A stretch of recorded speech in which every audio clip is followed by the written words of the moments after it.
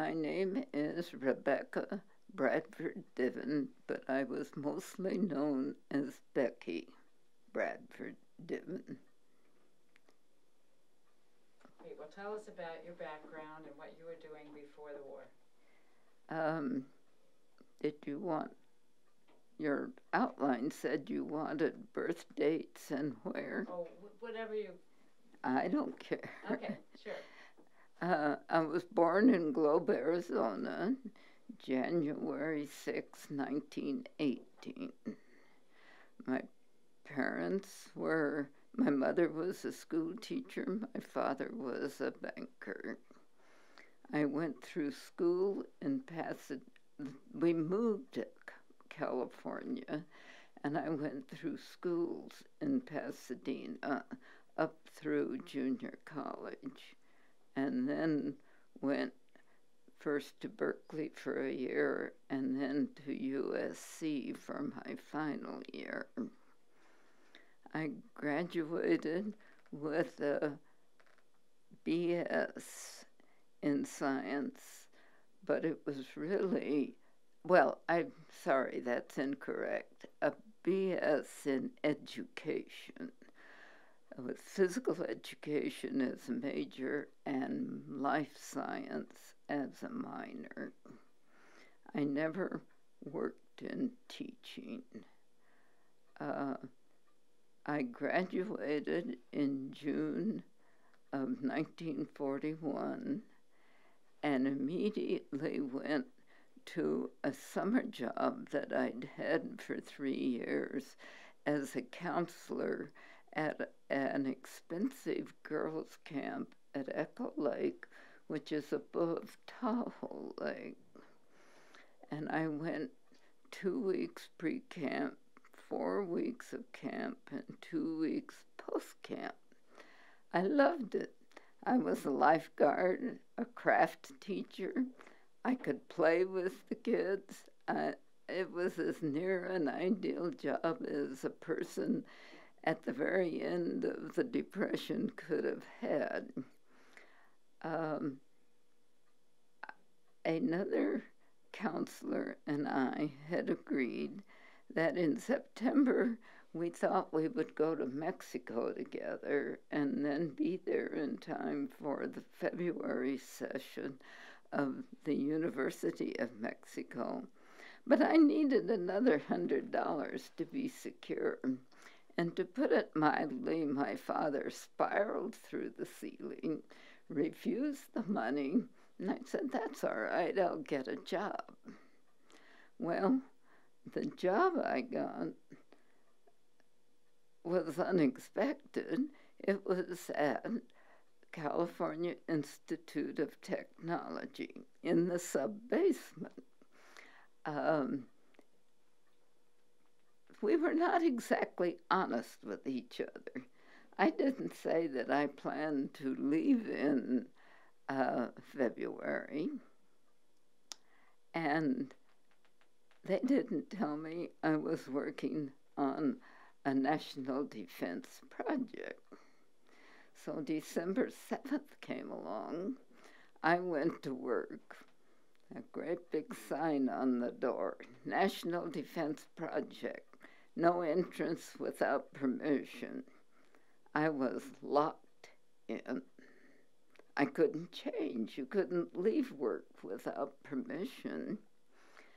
Written permission to prevent proselyting during the war.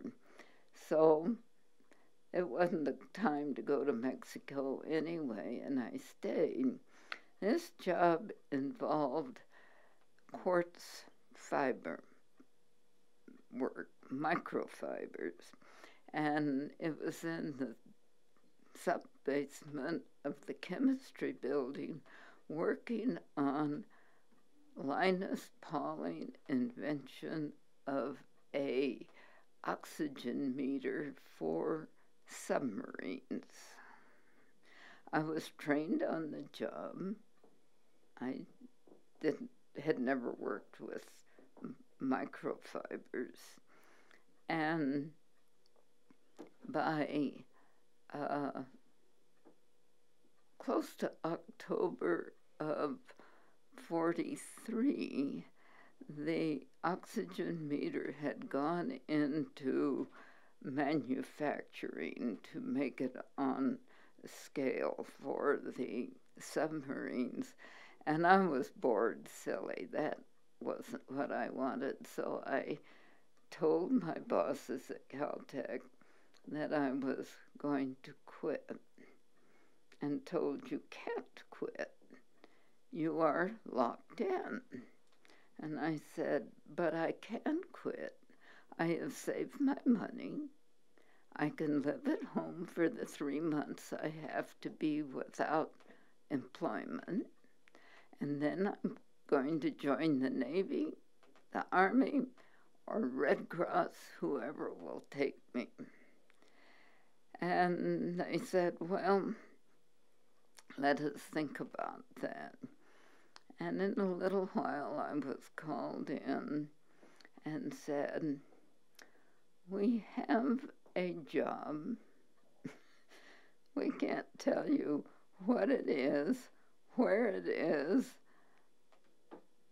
but they want you to come and do quartz fiber work. Well, that sounded kind of strange, and they said, well, after you agree to take the job, we'll tell you where it is and what you will be doing.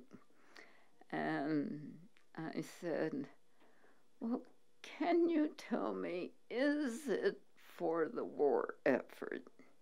Yes, but we can't tell you what it is. Well, why? Well, it's secret. I will only tell you that I don't approve of it. Why? For moral reasons. But it is for the war effort, yes. Well, I thought about that for a while and said, okay, I'll take it. Well, what they told me was that only that it would be an Army base. It would be in the mountains. There would be pine trees. Once I agreed, I had to stay there for the duration of the war. And I'm sorry, I really don't remember what the salary was, but for a non-technical person, I thought it was very handsome. So I agreed to take it. In due time, I received information more about not what I would be doing quartz fiber work. To this day, I do not know how they knew I did quartz fiber work at Caltech. Then I was told, first you will go to Berkeley and you will report to the top floor of the chemistry building. And I got up there and was told, oh, you're going to make a microbalance with quartz fibers. And you're going to design the jigs and things to make it. I looked at them absolutely appalled. I never designed anything in my life, and I had not made a balance. And they said, oh, we're sure you'll figure it out. We'll give you all of the help, and we'll expedite things through the machine shop. I despaired for the war effort if it depended on people like me. But amazingly enough, we did it. I had to learn some math, I had to learn some drafting, and they did help me. After I'd been there 2 months, I wrote the project and said, I quit. I've been here 2 months. I've never been paid. I'm hungry. I don't have a place to stay anymore, and I'm going home. Well, before I left, this had to take a few days to get the letter. But before I left work one day, there was a man up there with money in his hand. Your paycheck was in Los Alamos, wondering why you weren't picking it up. So I now had money, but no place really to stay because of everything was full. There was a housing shortage. So I spent the next month sleeping in beds of project workers who were away on business or intent. I lived out of a suitcase. Then everything was through the machine shops and shipped, and I went home to Pasadena for maybe a week, and then I couldn't get transportation. And I told them that I'm ready, but I can't get there. And the train master in Pasadena called and said, you have a reservation on the train on a given date, and just come. It's apparently been paid for. I later discovered that I had bumped a major and a captain from this little roomette that I was traveling in luxury to Los Alamos, and I was to be met. And so I dressed with care. A little pillbox with a veil, my precious nylon, high heels, and I was ready to go to Los Alamos. Well, I stood on the platform, waited, and finally a whack came up and said, are you Becky Diven? Yeah. And I later discovered they said, she's never going to last here. Well, I got to Los Alamos and discovered I was making a microbalance to weigh plutonium. They only had micro amounts. Now I should back up and tell you this is January of 1944. And they only had micro amounts.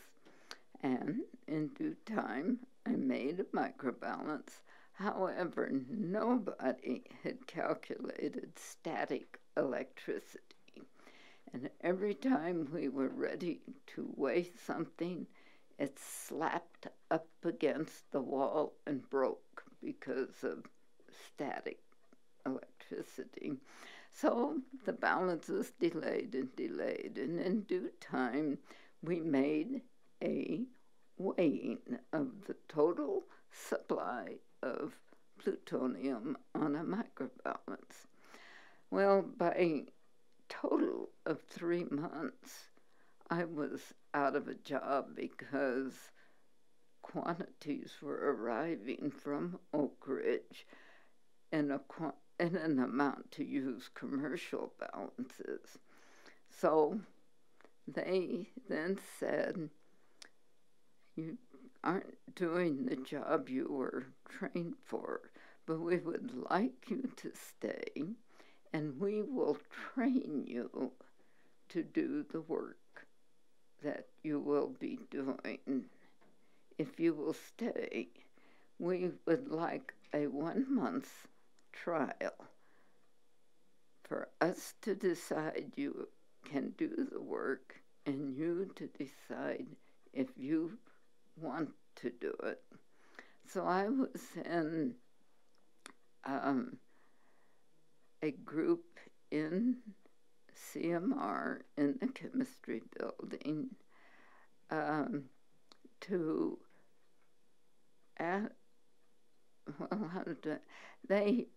plutonium was scarce, so they tried to recover it, and they would send me very small samples, and with a pipette, I would put these samples on a platinum disc dry it very, very carefully.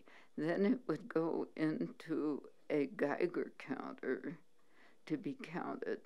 And those numbers would then tell the chemist how much plutonium was in that solution. And had, for the reasons I don't know, they didn't tell me. I didn't know what I was working on. But I was in the lab by myself. Pretty soon I had a person working for me, then another person working for me. Eventually they made me a section head with a group of women. Mostly these people were wives that I then trained to do what I had been trained to do. What else do you want?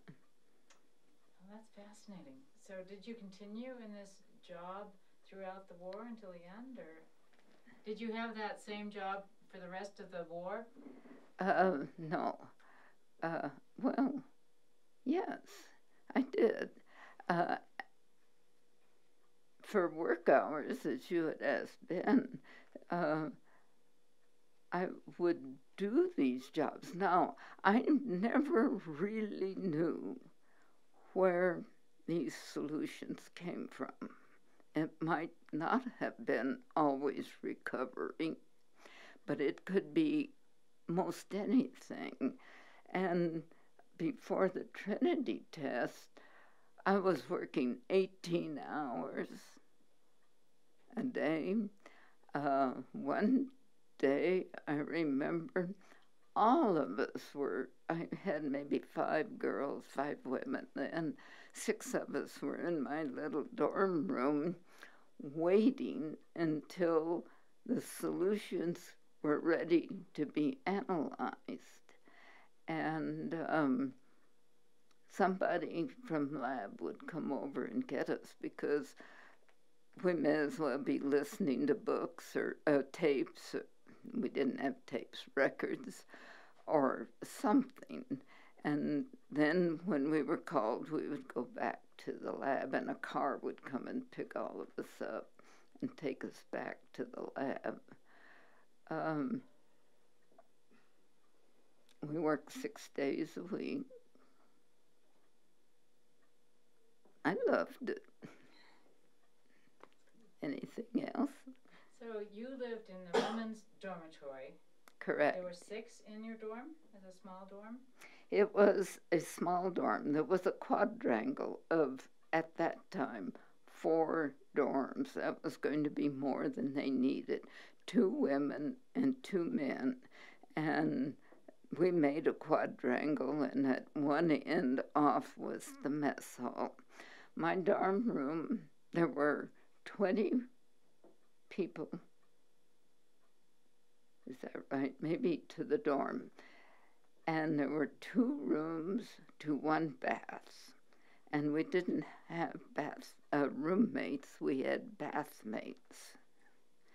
And 10 upstairs, 10 downstairs, and the same for the men. So 2 women and 2 men. And I ate all my meals at the mess hall. My room was 9 by 12, and it had an army cot, a small oak desk and chair, and a closet with no door, and no curtains on the windows, and none on the door. Maid service, all of the linens were furnished, and I bought material and handmade curtains and a curtain for the closet. There were no hangers, and I wrote home and said, "Can you send me some hangers? My bathmate has loaned me 4. She has doubled up her clothes." And there was a camaraderie that developed and these people became lifelong friends. I went the first Christmas, I got some money and I bought a little 2 Gray Hills rug to put on the floor. And I kept pleading with my mother, can you find a lamp to hang on the wall? She couldn't. But the bath was a standard sink, toilet with no lid, and a shower. And nobody in their right mind would take a shower without at least a quart of water in case the water went off. And I only soaped what a quart of water would wash. And I then wanted a hot plate, but where to plug it in? So the wood shop gave a board that would fit on top of the toilet. And we very quickly got used to cooking on the toilet. Sounds strange, but we did it. And I still use the pressure cooker that I bought at that time because it took 12 hours or more to cook a pot of beans due to the altitude. All right. I was in a group my job was called radio assay, and I was in the chemistry building, and I worked first with the balance when Joe Kennedy and Art Wall were the people who hired me, and I worked with Art Wall, making the balance and weighing the plutonium.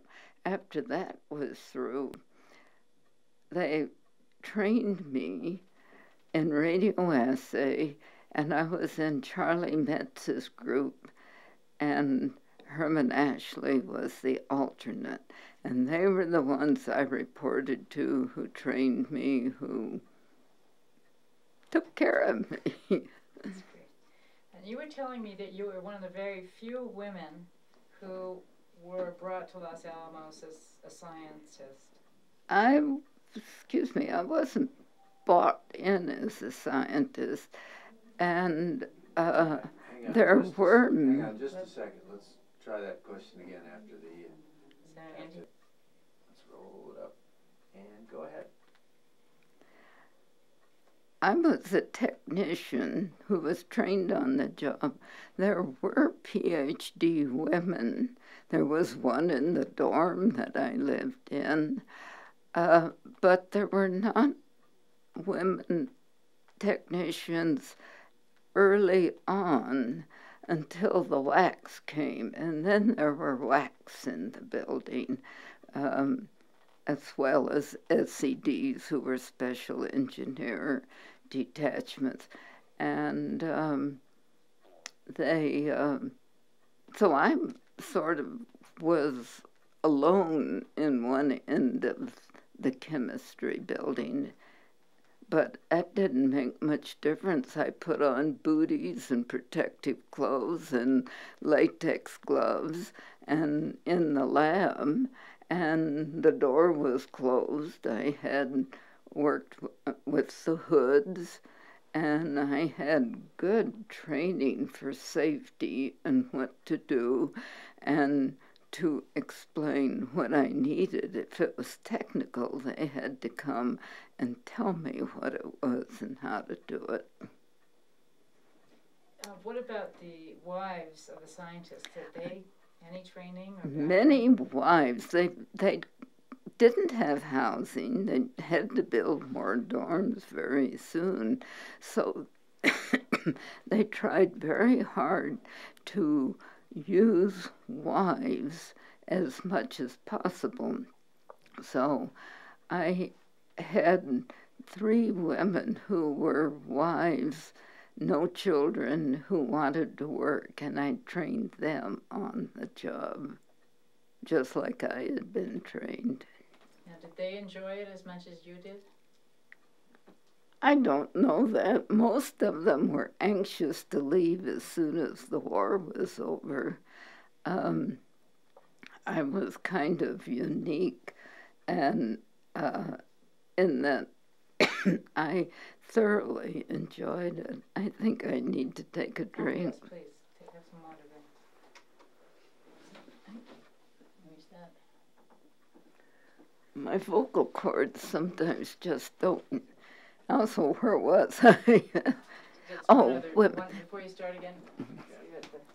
Slightly amusing thing connected with equipment for the dorm, if you're ever convenient to go back to that. Oh, sure. Sure, go ahead. Oh, as far as the equipment, when I was telling you, we had army blankets, army sheets, army towels, army washcloths, and it was a little startling when you picked up the washcloth and towel and things. Everyone said used, U-S-E-D, United States Engineer Detachment. And we all had great jokes about our used linens. The dorm cost $15 a month, including maid service, laundry, and they cleaned the rooms. And the mess hall, I don't know if I remember what it cost. It must have been maybe $25, I think, a month for 3 meals a day. And I just had forgotten to include that in the dormitory. I believe you asked how I met Ben. Well, he was one of those figures that went in and out of the men's dorm. He frequently visited Elda Anderson, who had a PhD in physics and worked in the area where he did. So I would see him come up to visit her. I never really knew Ben during the war. He just was there. Then he left and went to graduate school, and then came back in 1950, and that's when I really met him. So it wasn't a bolt of lightning from the sky or any such exciting thing. Were there many couples in Los Alamos made during the war? I mean, you hear... Oh, yes. There were lots, and you need to understand that single women were scarce because you had MPs, engineers, single scientists. So there were many more eligible men than there were eligible women. And so there was a steady stream of people getting married and then needing apartments rather than dorm rooms. And there really wasn't very much of a place to get married. So many of those early marriages were in Dorothy McKibben's garden.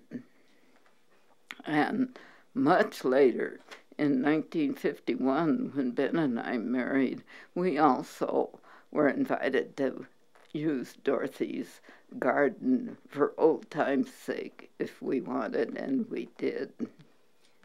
Tell me a little bit about Dorothy McKibben and who she was. Beg pardon? Yeah, just can you tell us about Dorothy McKibben and who she was? Dorothy McKibben. Yeah, Dorothy McKibben was the lady in charge of 109 East Palace. That's where everybody went when they arrived to Dorothy McKibben. A very warm, generous, smiling woman who immediately put you at ease and said, "I'm so glad to meet you, and I hope you love it, and if you need anything at all, let me know." And she also became a lifelong friend of everybody who ever went through her office. That's wonderful. about the balance? You might have seen women who were wives that were encouraged to participate in work, but they also had children. How did people manage that? Oh, that was a source. No, part of this was a source subject, and I'll explain that. The wives, they had a maid service. The Army furnished transportation to go through the villages and the Pueblos to pick up day workers, labor, janitors, Indian women to come up for maid service for apartments. And there was an office maintained, I think it was just called the maid service, and the maids would report to this office, and anybody who really wanted a maid or needed help would go to the service and say they needed it. Well, wives who had technical training or wives whose husbands were important and things needed help at home, had children, so the maids would go and help them. I, in the dormitory, had no access to that service because I was female. I could do my own ironing. I didn't need help, and so I couldn't get a maid. And I thought this was really unjust, and I was complaining one day to Juan Pino, who lived in Tsuki, who was the janitor, that I sure did need somebody to do my ironing, and they wouldn't let me have a maid. And he said, I will bring my wife to you. And he said, she goes to the maid service. And I said, but if she comes, she'll lose her job. No, she won't. I will bring her to you when I come up. Then she will go to the maid service and say, I missed the bus this morning. And so then they would send her someplace. But maid service was a lifesaver to working wives. And to me. In addition to having the maids and day laborers from the Pueblos and the Hispanic communities, what other interactions were there between those communities and Los Alamos? Oh, I think there was a lot of interaction because the maids became members of scientists' family, and they could keep the same one if they wanted every day. I mean, this was something worked out by them. And whenever there was a dance, Juan would tell me, you are invited, you may come to my house in the Pueblo. Now, transportation for me was a problem. I had no car and there was no public transportation. So that I didn't go a lot, but I did go to some of them. And later on, I was invited to a home of Indians that I knew on feast day to come and have a meal with them. And you mentioned you bought a 2 Gray Hill rug? Yes. And where did you get that? Oh, this was a Christmas check from my family. $20. It was, this is a different period, a long time ago for money. And I found this 2 Gray Hill at Packard's Indian store on the plaza in Santa Fe. And I don't know, it covers a door down past the knob, and just the width of what a door would be. It's where it lives now. But it was on the floor, and I paid $20 for this 2 Gray Hill.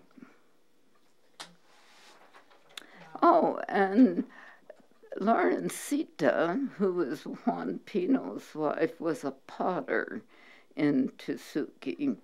And much later, after the war, after I was married, I remained friends, and Laurencita would come, and whenever she'd need some money, she'd come up and say, I have an Indian bowl, and I need $30. Could you buy it? So we have a supply of Indian pottery from Tusuki. That's great. Let's see, is there anything?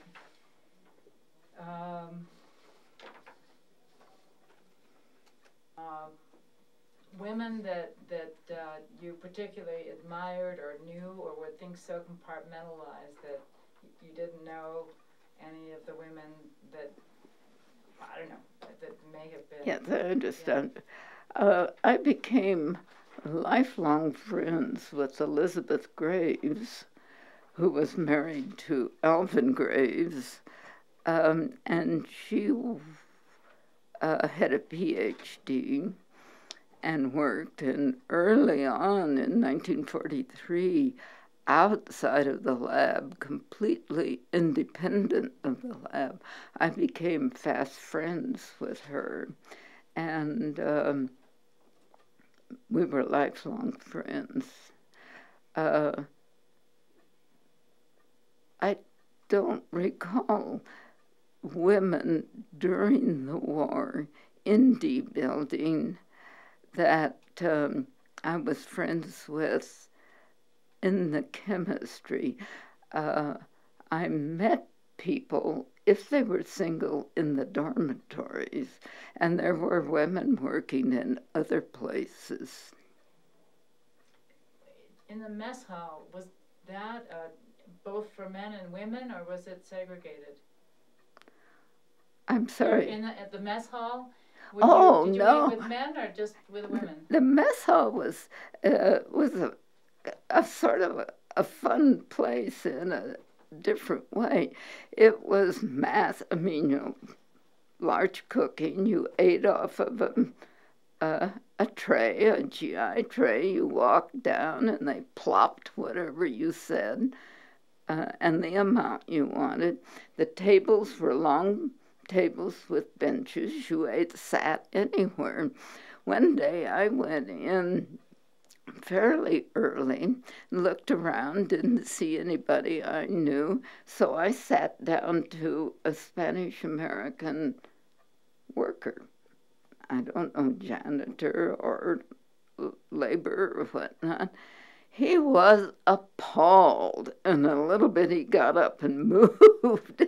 I thought he'd be interesting to talk to, but I very quickly learned, no, I was different, and so I didn't try that again. But regularly, the single people that ate at North Mess intermingled. You just sat down at a table and people came. That was the way you met people in other departments.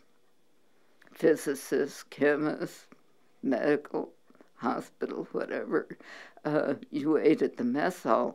Later on, as the project grew, there was North Mess and West Mess, and the GIs ate at West Mess or their own mess.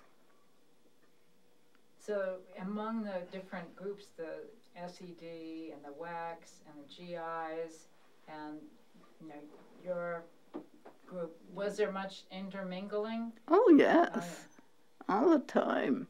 There was no segregation. Nobody cared whether I was a technician or a PhD. Now, I made friends easily, but and I talked to the janitors and practiced Spanish, and they'd laugh at me. I was invited to the valley to janitors' houses, but I couldn't really go because I didn't have transportation. But other scientists, I knew them just as well as as anybody. And I was invited to people's homes for dinner who were not in my group, but in other groups. And because I knew how to ski before I came, was frequently invited to join a carload of skiers. They could have been married or single, mostly men, because at that time there were very few women who skied. And I had no gasoline coupons to share. So my means of sharing was I could pet sit if they were going to be gone and needed somebody to sit their pets. I frequently would sit a child so the parents could go to the movies of the married people who had invited me to go skiing. At Christmas, Thanksgiving, any holiday, I always had more invitations to dinner than I could accept.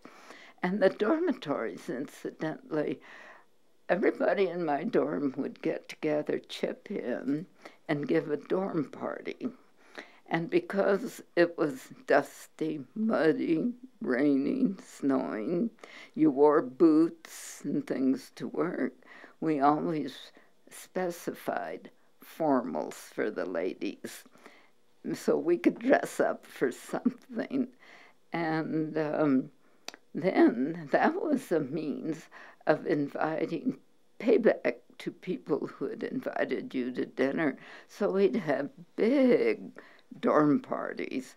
And I think, well, then the men's dorms might do that, but I know my dorm sort of every 4 months or so would have a dorm party. And we'd have crews set up and clean up. And then we would have punch in which somehow lab alcohol would magically appear and we could make punch and different things. There was a commissary so we could get food and have some snacks and things at our parties. Was there dancing? And did you have dancing? Oh, yes. Of course, it was to records or things like that. But then we wore long dresses, and I've got a picture or two of people dancing in their ladies in their formals. And it was just, by this time, you just about knew everybody on the hill by name or by face recognition. Now, people frequently ask me, did I know Oppenheimer from a distance? But one of my letters home to my mother after the war said, Oppenheimer stopped by my desk today as he was prowling the halls, and he said, you must have been skiing. You look so healthy and brown. How are things going? So, as Ben has already told you, he knew people. He knew where they were. He knew your name. How he could have remembered my name, I don't know. Probably because I had been, as a dormitory representative on the early town councils. And incidentally, Ben was on the very first town council appointed by Oppenheimer. And then I was on it as a dormitory representative. And then well after the war, I was on it still just as a town representative, and a letter home said, I've got to put on shoes and dress up to go to a ladies' tea and tell them about town council. If I'd known that, I'd have never agreed to run. Wasn't my thing. That was great. So was the town council Oppenheimer's idea? Originally, I guess. Yeah, Oppenheimer decided that needed, Now we're getting off the camera here. that they needed representation from various people. I can't record You that. can't record it. I can repeat Yeah. it. if Okay, that- all right, Okay. go ahead. Yeah. Go ahead, Ben. So anyway, he appointed, Say that for the camera, since we, Go ahead.